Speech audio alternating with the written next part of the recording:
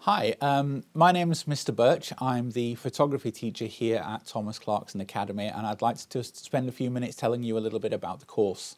The photography course is assessed in 4 different ways, and it really makes the course a very enjoyable one.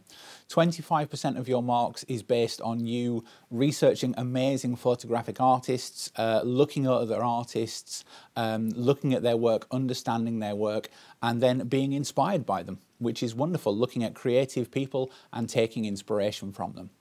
25% of the marks is made up of you taking photos yourself, and here at Thomas Clarkson we have all of the equipment that you could possibly need. We have lighting rigs, we have plenty of cameras, we have all of the software and editing tools that you need as well. So 25% is made of you taking pictures yourself. Another 25% is made of you editing. Using either apps on a mobile phone, or what we use here is we use Photoshop.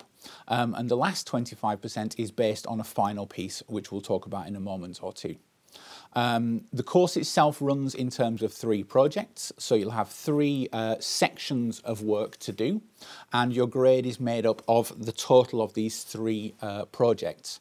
What that means for you is there's no traditional final exam. You may have already had it where you've been down to the theatre, sat down and taken an exam. We don't do anything like that in photography.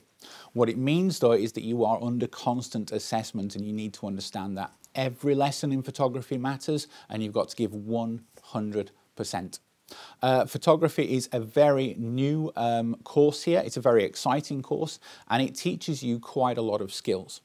Not just technical skills. You'll understand everything you need to know about using a camera and lighting and editing software. We give you full tuition on Photoshop, but it also will teach you a lot of 21st century skills that you will need in the future.